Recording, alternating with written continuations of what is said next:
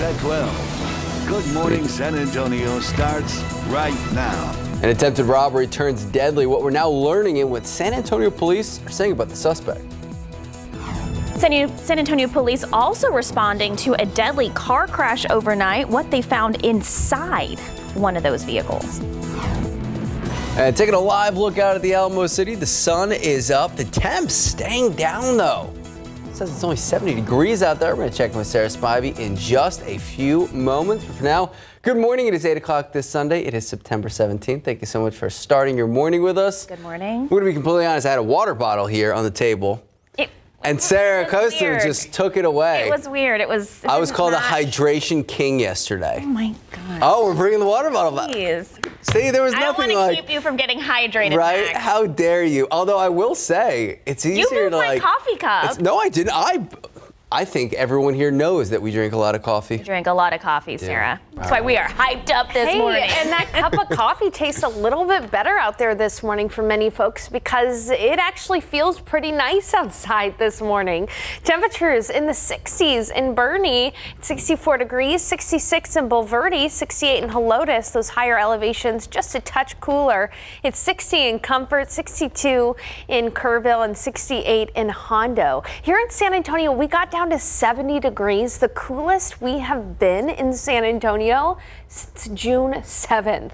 Take a look at your forecast for the day ahead. 79 at 10, 87 at noon, 93 for the high. So it is going to still be a warm one, but humidity will be coming down with those winds from the north at 5 to 10 miles per hour. And that's what we'll talk about in the forecast. Low humidity today, warm but comfortable through Tuesday actually, and more nice mornings like the one we're seeing out there right now. It is, however, going to be a dry and warm week. I really don't see any rainmakers in the forecast. And we'll talk about how we're starting to count down to the annular solar eclipse. I'll show you what that's going to look like in the sky on October 14th and the path that it's going to cut right through the hill country and San Antonio. Max. Thank you, Sarah. We now know one man is dead after getting into a fight with a San Antonio police officer. This happened a little after 9 last night on Roosevelt Avenue at the restaurant Nicha's Comida. SAPD Chief McManus says the suspect tried to rob the restaurant with a knife. That's when several employees chased the suspect out of the restaurant, and that's when that confrontation began. So Chief McManus says the suspect, who was holding a large knife, confronted the officer, and the officer had to use, quote, deadly force. The suspect was then shot and killed. We do expect more information through the week, so just stay with us on air and online. A chase across county lines involving a murder suspect ended with gunfire at a Walmart. This happening on the city's northwest side. San Antonio police say the incident happened just before 9 last night in the 8300 block of Bandera. So initially, Bandera County was chasing a suspect who was wanted on a murder warrant. That turned into a chase coming into Bexar County. The suspect stopped their car at the Walmart and started firing with the Bandera officer. The suspect was shot by police and was taken to the hospital. This is a developing story. We'll bring you more updates as they become available. And a woman dead after police found her in her vehicle with 2 gunshot wounds to the back of the head. Police investigating to see if this shooting is related to a crash. So this happened a little after 9 last night. This is Buena Vista Street. That's between Commerce and Northwest 24th, not too far from Our Lady of the Lake. San Antonio police tell us they found 2 vehicles involved in the crash. They initially thought the drivers had left the scene, but instead they found one of the drivers, that woman, lying face down in her car with 2 gunshot wounds to the back of the head and the car's headrest. If you have any information on what happened, if you saw anything, heard anything, you're asked to call police immediately.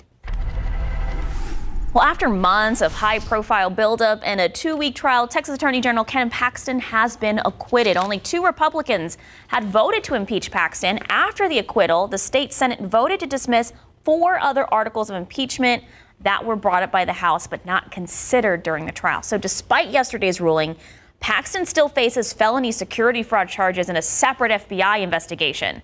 So state Republicans and Democrats voiced their frustrations with the trial after it ended. Millions of dollars were wasted because the House was on a mission without considering what it was going to take to get there. They set the objective and then filled in behind it. Republicans of conscience need to have a real deliberation with themselves and understand what's truly happening within their own party. Because what happened here today was an absolute travesty, an absolute abrogation of the truth, of justice. And Governor Greg Abbott has remained relatively quiet over the course of this impeachment, but he ended up releasing a statement just a few hours after the final votes came in. So he said, quote, this is from Governor Greg Abbott, "The jury has spoken. Attorney General Ken Paxton received a fair trial as required by the Texas Constitution. I look forward to continuing to work with him to secure the border and protect Texas from federal overreach."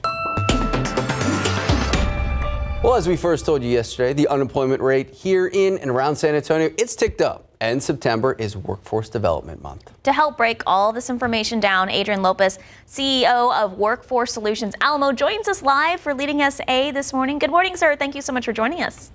Good morning. How are y'all? Doing great. Thank you so much for starting your morning with us. We know that you're on a trip, so we do appreciate you taking the time. Love the background, by the way. So yesterday, we talked about the latest unemployment numbers. I believe it came in at 4.3% locally. That's ticked up. Why is that?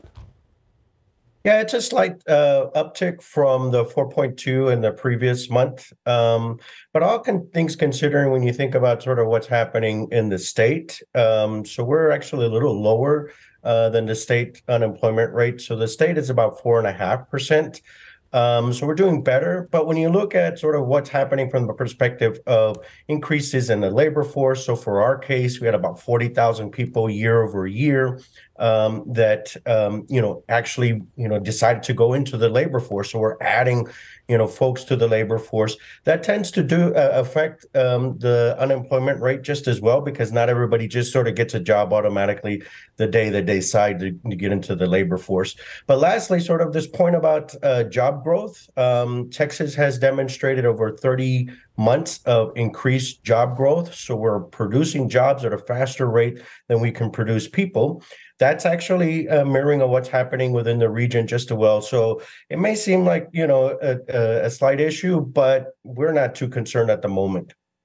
What does the forecast look like, and how do we in San Antonio compare to other cities in the national numbers? Yeah, so as I mentioned, we're doing fairly well. We're probably doing a little bit better than the Dallas-Fort Worth area, or kind of on par with what's going on there. A little lower than, or a little higher rather, than the Austin, Austin area.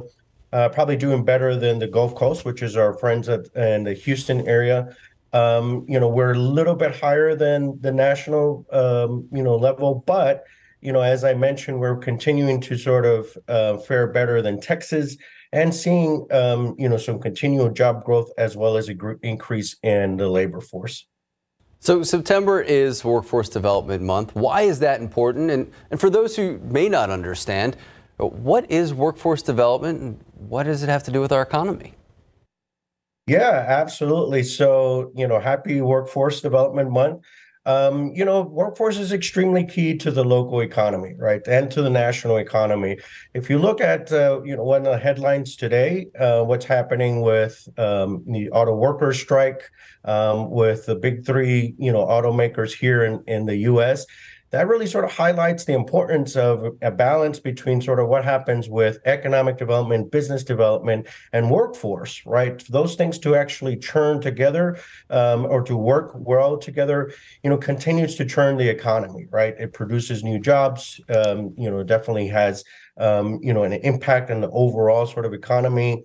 And so Workforce Development Month offers the opportunity for us to recognize all of the efforts associated with what happens within the ecosystem, what happens in the K through 12, what happens in Alamo colleges, for example, or college district or universities, also with our local nonprofits that all produce some level of, pipeline to feed, the jobs and the needs that are needed in our local employers. And because you brought up the worker strike for the big three American auto workers, how could a strike like that, how could that impact our labor force here locally? Well, when we have, major manufacturers like Navistar, Caterpillar, Holdcat, Toyota, those are probably going to potentially benefit from the fact that there's something going on negatively in other parts of the country, right?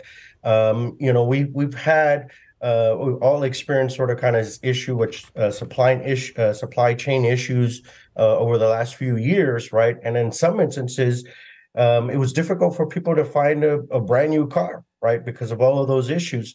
What with Toyota and others continuing to, operate, they potentially have an economic advantage over some of those other companies that have strikes.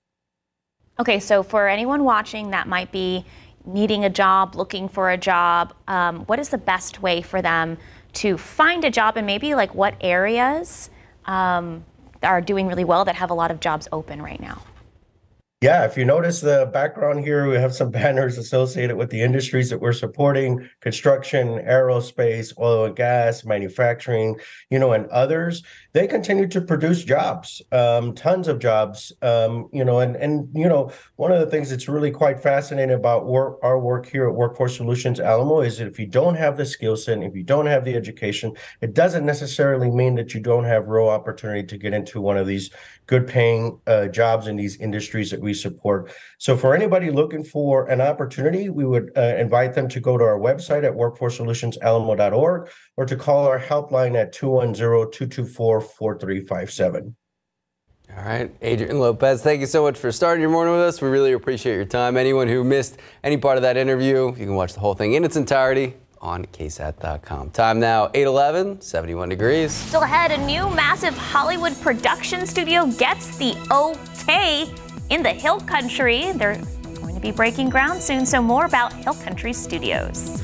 Plus, this is an awesome story. An activist for Mexican Americans during the time of segregation, how her legacy is being remembered in a very special way. San Antonio residents' face is now on the side of a quarter. So Jovita Idar was an activist fighting for Mexican Americans during a time of segregation. More people can now learn about her legacy now that the U.S. Mint and Smithsonian made her part of the American Women's Quarter program, so making her the first Tejana featured on U.S. currency. So she was born in Laredo in 1885 and spent the second half of her life on San Antonio's west side. So she was a journalist, an activist, a suffragist, and advocated for the rights of Mexican Americans. She talked about everything: the lynchings, the discrimination that was going on, the school segregation, the unfairness of the social structure of that time period. Very courageous for the time.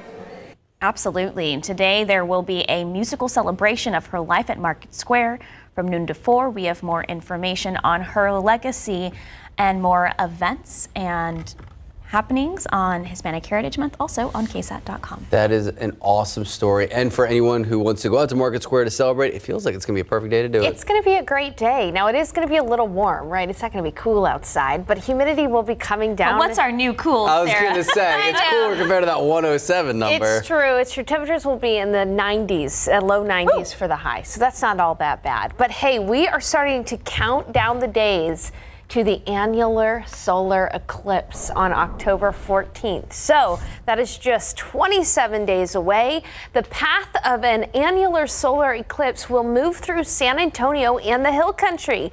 Now, an annular solar eclipse is when the moon moves in front of the sun. This is the way it looks. That moon moves in front of the sun, but it appears a little smaller than the sun. And so a ring of fire, yes, cue that Johnny Cash song, it starts to form in the sky. So we're going to see that again on October 14th, Saturday. The path of the annular eclipse will first cut through Midland, Odessa, making it to the Hill Country in San Antonio by about 11:50 in the morning on Saturday, October 14th.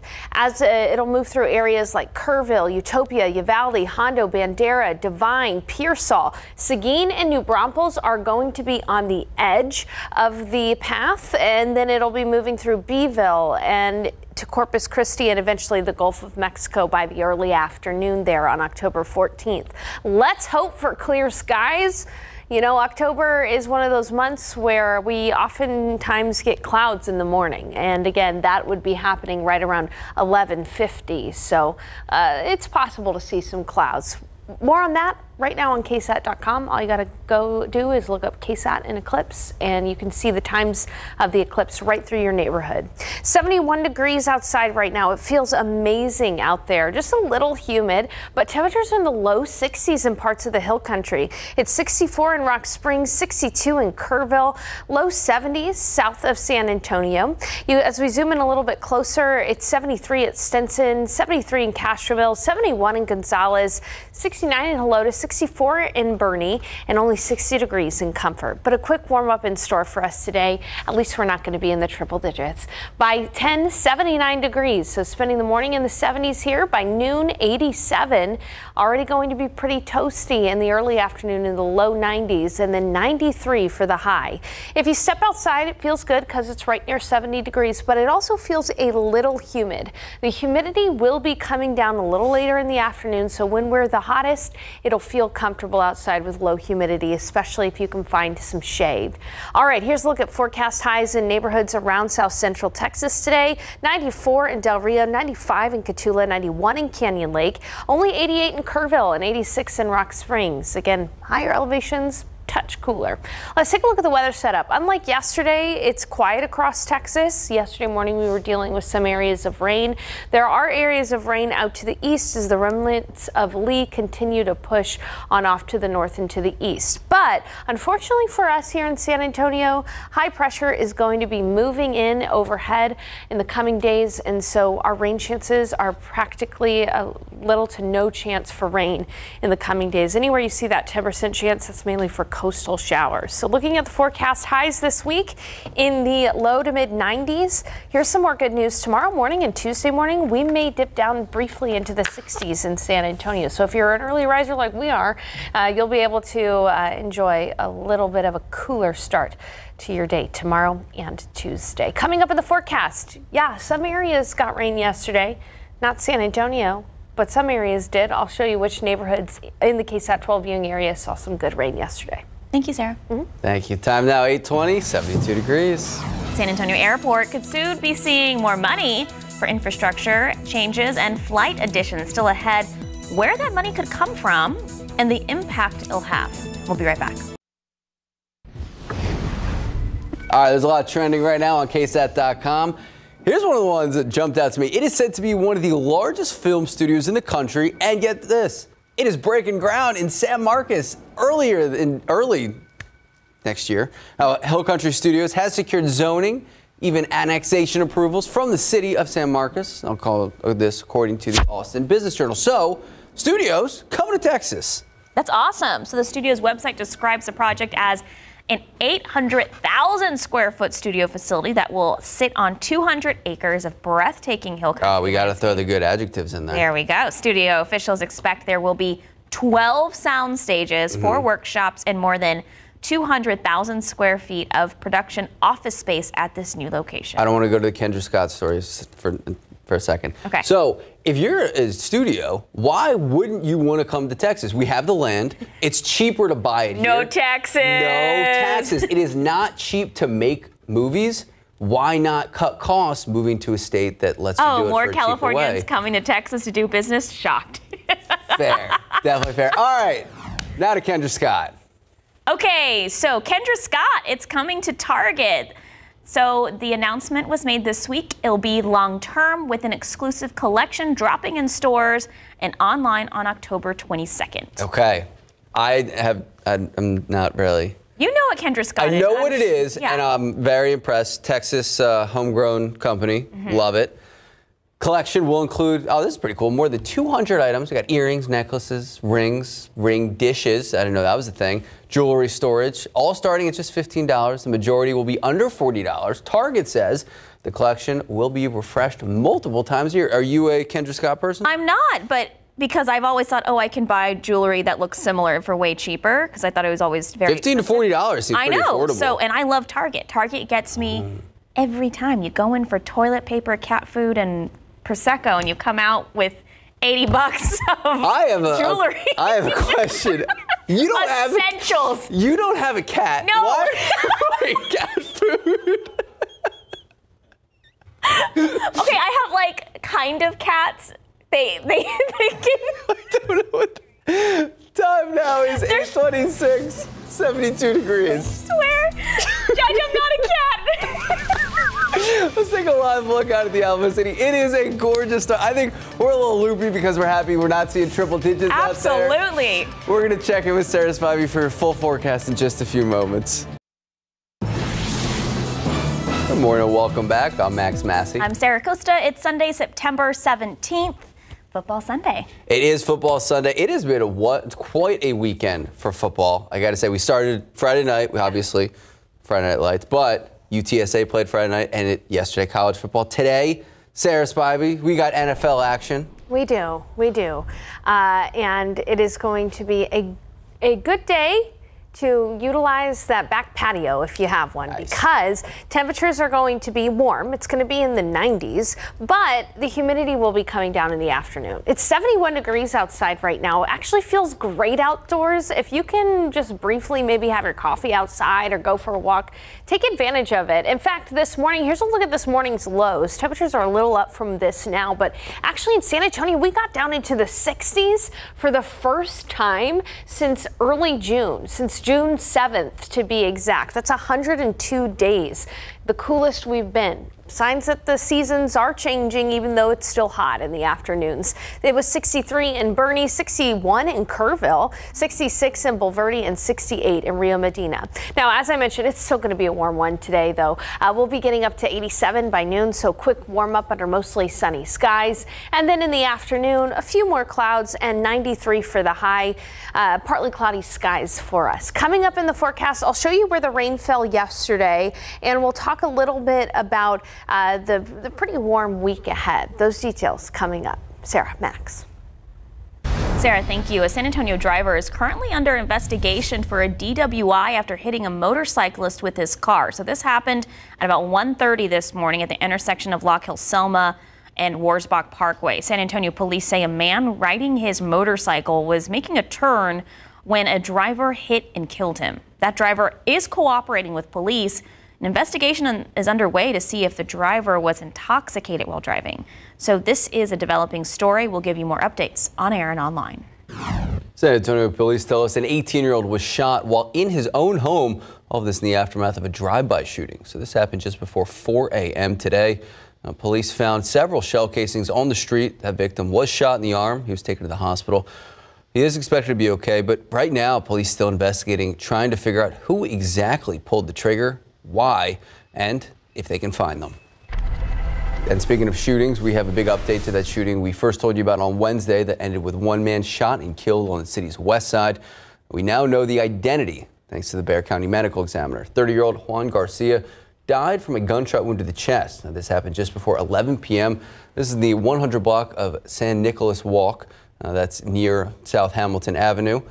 Police say the victim was fighting with someone else. Witnesses say they heard multiple gunshots, then saw a man running away. At last check, still no arrests have been made in connection with the shooting. A man has been arrested and charged with murder and aggravated assault with a weapon causing serious bodily injury in Seguin. So after an argument with his brother turned deadly, police in Seguin say 22-year-old Travell Simmons allegedly stabbed his brother following an argument.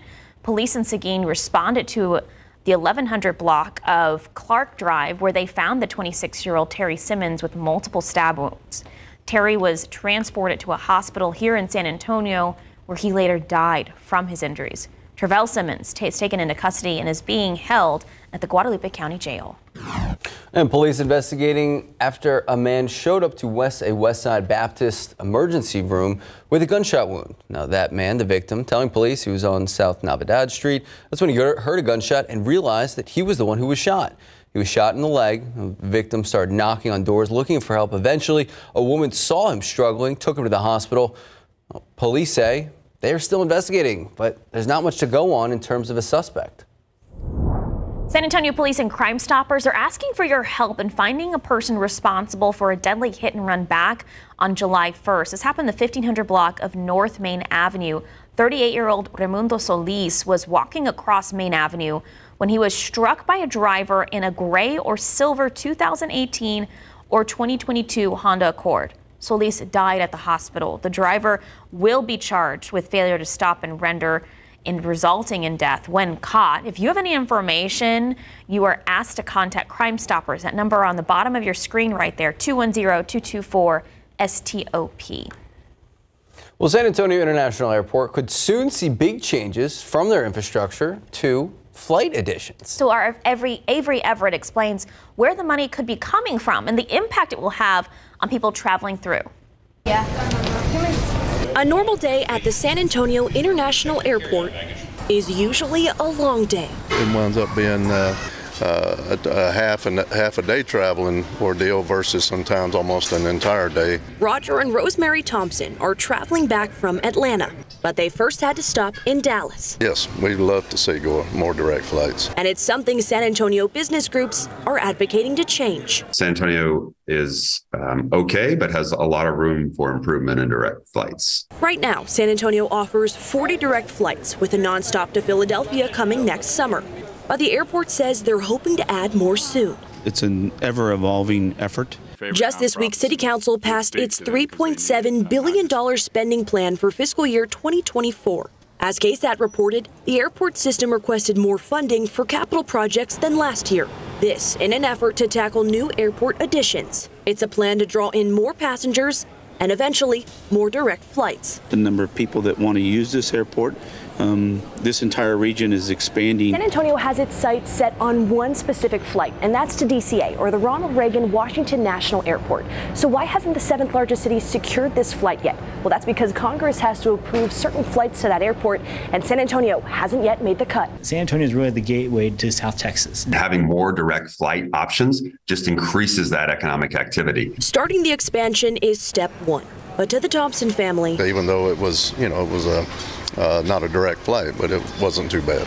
Just hearing the idea gets their hopes up. It comes down to maybe you get a half a day more to spend with your grandkids, and for grandparents, that means a lot to us. Construction for the new terminal is set to start in 2024, with liftoff happening in 2028. For a breakdown of what that expansion could look like, you can head on over to KSAT.com. Avery Everett, KSAT 12 News.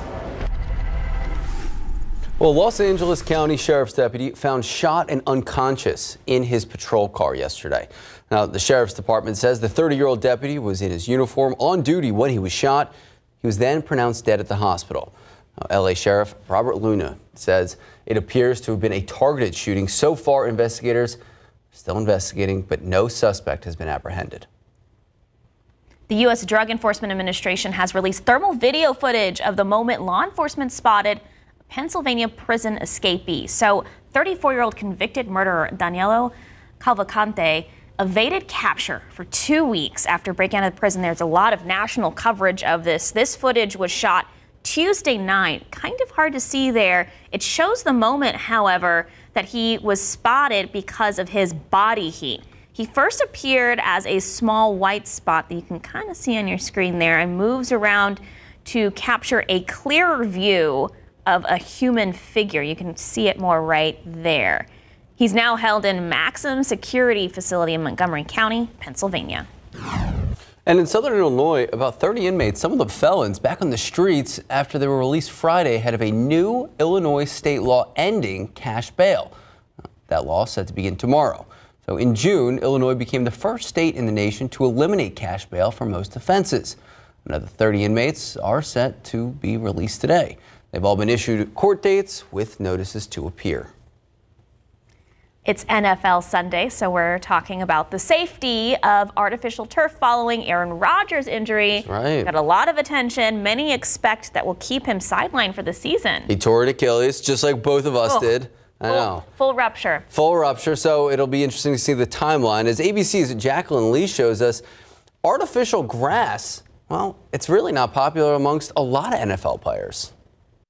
This morning, the debate over artificial turf's place in the NFL is heating up following what appears to be Aaron Rodgers' season-ending Achilles injury. But now, some are blaming his injury on the use of artificial turf, fueling calls by some players and their union to switch fields to natural grass. NFL Players Association Executive Director Lloyd Howell saying in a statement, moving all stadium fields to high-quality natural grass surfaces is the easiest decision the NFL can make. The players overwhelmingly prefer it, and the data is clear that grass is simply safer than artificial turf. NFL Commissioner Roger Goodell speaking out on the issue in an interview with ESPN.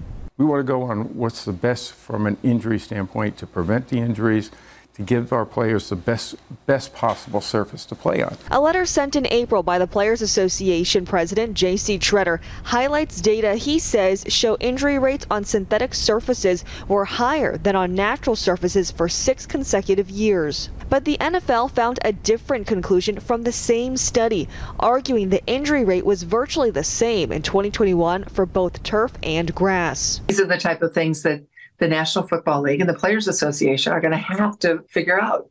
They're going to have to talk it out. They're going to have meetings. And this is something that's not going to go away. Many players now echoing the Players Association's call for a move to grass surfaces. Yeah, I mean, I think it's pretty simple. The numbers say that grass is healthier for the players, and so I want to play on the best surface that will keep me healthy. The position I play, I would prefer grass any day. Eli Manning, who spent his career at MetLife, the same stadium as the Jets, taking a different stance. I think the turf, it gives you a reliable field all the time. Jacqueline Lee, ABC News, New York. Okay, so this morning you sent me a tweet about how it's an innovative surgery that Aaron Rodgers is undergoing. It's called the Speed Bridge, and it essentially connects it faster than what you had gotten because you got Achilles surgery. Yeah, but my Achilles was ruptured lower. Right, his was where higher. Yours was higher by the calf. We need to call our doctor. I know. So and ask him about. The idea is that there's cautious optimism that he could return if the Jets make the playoffs and go on a long playoff run. I think there's no way. I think it's a moot point because I don't think the Jets are going that far in the playoffs anyway. Well, the Jets played the Cowboys today, so we'll see. Yeah. Time now, 8:42, 73 degrees. 73 degrees already warming up. Sarah Spivey will have our forecast when we come back. Good morning, welcome back, and happy Sunday. All right, 74 degrees. Yeah. It just feels so good to even say that. I know, and just a couple hours ago, we were actually in the 60s in San Antonio. So yeah, we got down to our coolest morning since early June, and the only thing that could be better is a little bit of rain, but the rain went all around San Antonio yesterday. I know, here's a look at the drought monitor. You don't need to be reminded that we need rain. There's very little to no soil moisture out there. We've got exceptional drought from Kerrville down to San Antonio, up toward Austin, New Braunfels, and Bryan College Station. And what I'm going to do right now is I'm going to show you yesterday's rainfall. Okay, I'm going to step off so you can see this. Boop, right around San Antonio. Literally, we saw showers and storms up into the hill country, even around New Braunfels, but the heaviest and the healthiest of the rain did fall near to Austin area. Just a little bit closer to San Antonio, you can see that New Braunfels got a little rain. Also Wilson County closer to Sutherland Springs and into parts of Karnes and DeWitt counties as well. Unfortunately, though, rain is not going to be something that's really in our forecast over the next several days. It's quiet across the state of Texas right now. Any rain is across the Appalachian Mountains, and the remnants of Lee are pushing off into the northern Atlantic. We, however, are going to be seeing a high pressure system move over Texas. Now, over the summer, when we showed this high, that meant very, very hot conditions. The good news is we're not going to be too hot. We're still going to be hot with highs in the low to mid 90s, but I do not anticipate us getting into the triple digits. The bad news is high means dry. And as you look at the potential rainfall through Friday, it will be staying dry in south central Texas and San Antonio. There will be some rain for Mexico, and there will be some rain for parts of northern Texas, but not for us here in San Antonio. So when we look at rain chances over the next few days, the best we can do is perhaps a coastal shower or storm. That's what the 10% chance is for there. Otherwise, it is going to be a dry week. I hope you were able to enjoy this morning. It's still 60s. It's still in the 60s in the hill country. 66 in Kerrville, 68 in Rock Springs, 71 in New Braunfels, 75 in Del Rio, still 68 degrees in Hondo. And you can see as we get a little closer to San Antonio here, the higher elevations just a smidge cooler. Bulverde at 68 58 degrees right now. All in all, a nice morning. And if you get up early in the morning, tomorrow morning and Tuesday morning is going to be great too. Temperatures should dip down into the 60s, close to the average of 69 degrees. So a nice start tomorrow and Tuesday. Our morning lows will be a little bit muggier by Wednesday, Thursday, and Friday of this upcoming week. So looking at your KSAT 12-hour forecast, mostly sunny through most of the day.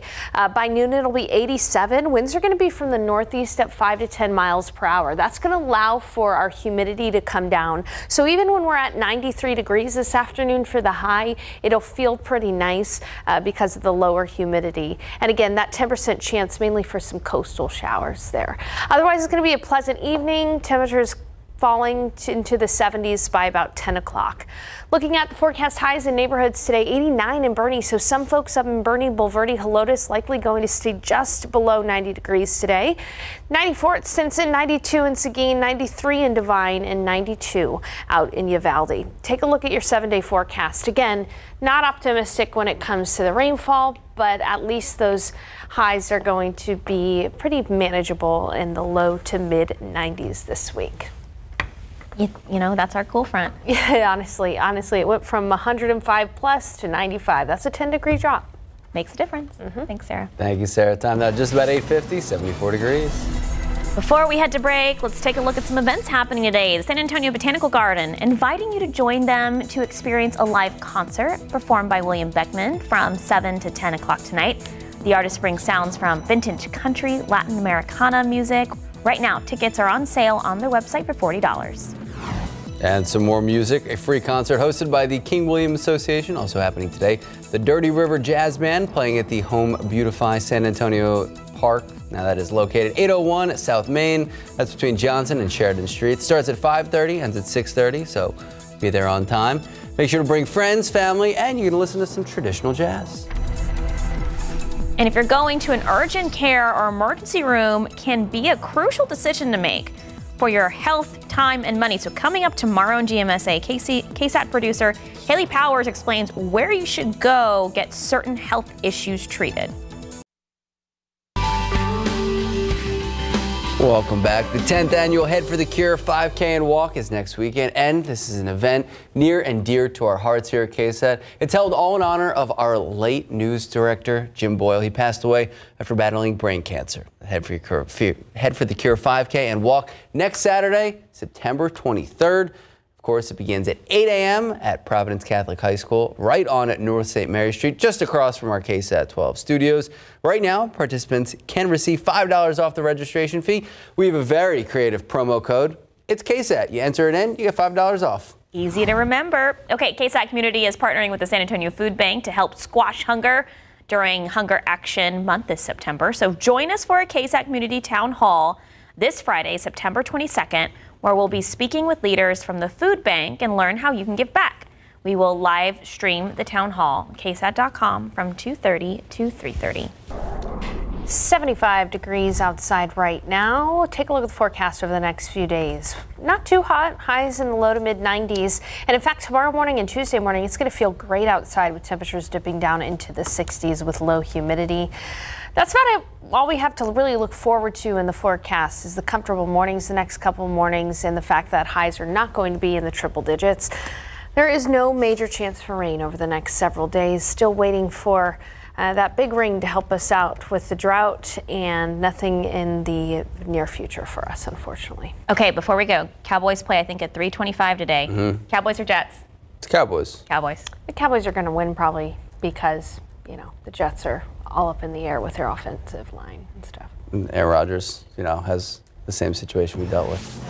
Yeah. Fun stuff. All right. Thank you so much for starting your Sunday with us. Have a great rest of your day. Go Cowboys.